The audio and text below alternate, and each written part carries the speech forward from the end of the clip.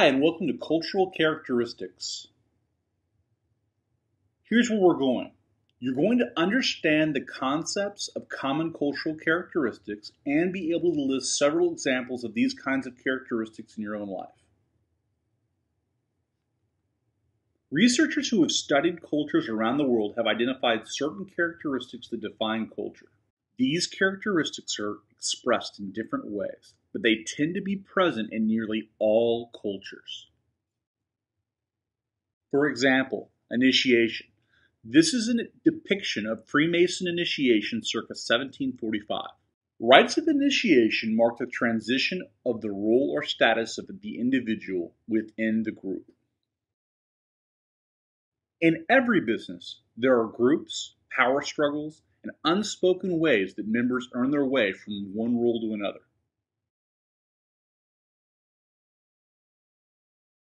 One might move from newbie to full member to keeper of the flame, all within the few years of serving in an organization.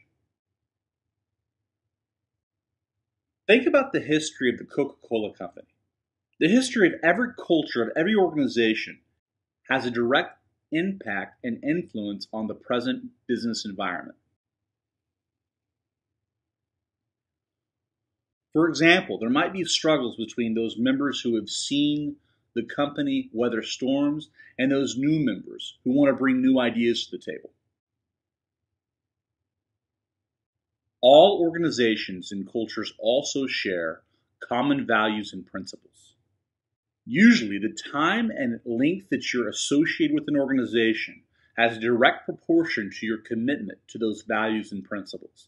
If you don't share the values and principles of the organization, your identification with that organization is very low, and you're not as likely to stay with them for a length of time.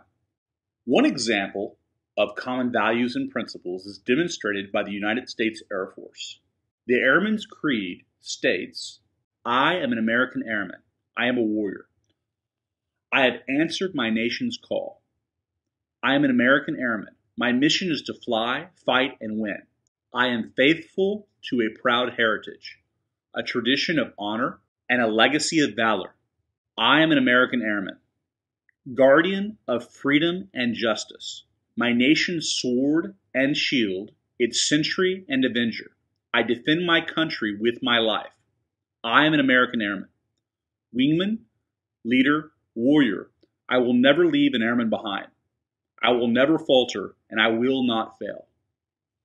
These values and principles create norms. Without reinforcement, these norms may change. The next cultural characteristic is that of a common purpose and sense of mission. This answers the question, why are we here and who do we serve? The answers to these questions are found in the vision statements and mission statements of almost every organization. Members are expected to buy in to the common purpose and sense of mission in organizational mission statements, actualize them, and make them a reality through action. Mission and vision statements are powerful calls to action for any organization. As Nietzsche argued, he who has the why to live can bear almost any how. Organizational cultures also have common symbols that mark them as a group. They show who is a group member and who is not a group member. You might have bumper stickers on the back of your car of brands that you respect. You're identifying yourself as a part of those organizations, or even as a fan of those organizations. Cultural symbols include dress, for example, the suit and tie, the Scottish kilt, or the Islamic headscarf. Symbols can also include slogans or sayings. These slogans or sayings can also serve a marketing purpose, but they may also embrace the mission or purpose within the culture. Symbols can also be used to communicate rank or status within the group. In many cultures, the person with the most status is entitled to a physically elevated position.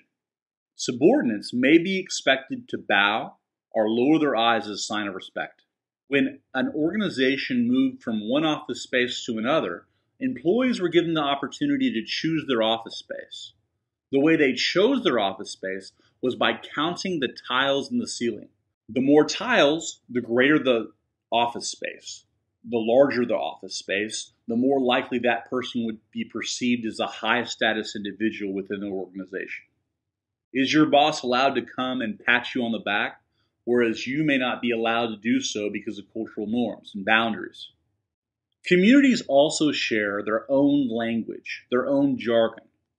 Cultures are great systems for demonstrating the power of language in the communication process.